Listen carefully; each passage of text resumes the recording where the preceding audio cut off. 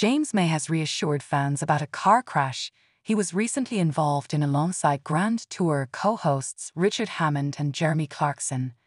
James May, 59, has shared an update about his 75 miles per hour car crash last week.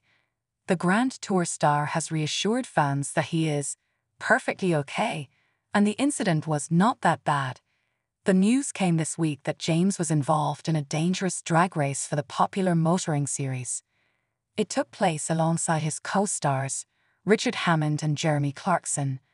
The TV presenter reportedly hit his brakes too hard while driving in a dark tunnel, which caused him to crash into a wall at high speed.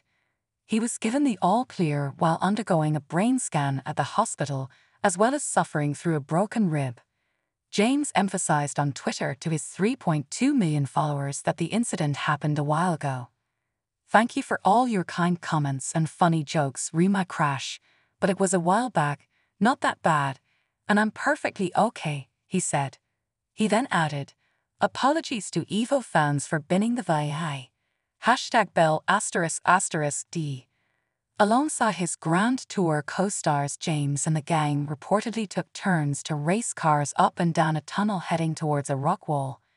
A source reported to The Sun that the lights in the tunnel didn't turn on until the star were already inside, meaning they had limited time to react. They explained, after the crash occurred, "It looked extremely worrying at first. Jeremy and Richard were concerned about their mate and the paramedics swooped in quickly.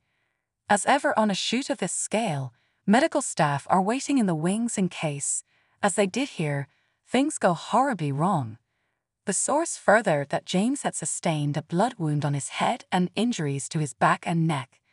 It comes not long after the former Top Gear star spoke up about the nature of his relationship with his co-hosts. When asked about their relationship, he explained he wasn't so sure why the three of them got on so well. He explained, "We don't have too much in common, and I think that's actually what makes it work." James said that, while they don't hate each other, they certainly aren't natural soulmates. He added, "It's something very complicated and actually very fragile, easily broken. We don't really understand it. It just happened to work, which was a stroke of luck," he added to The Times.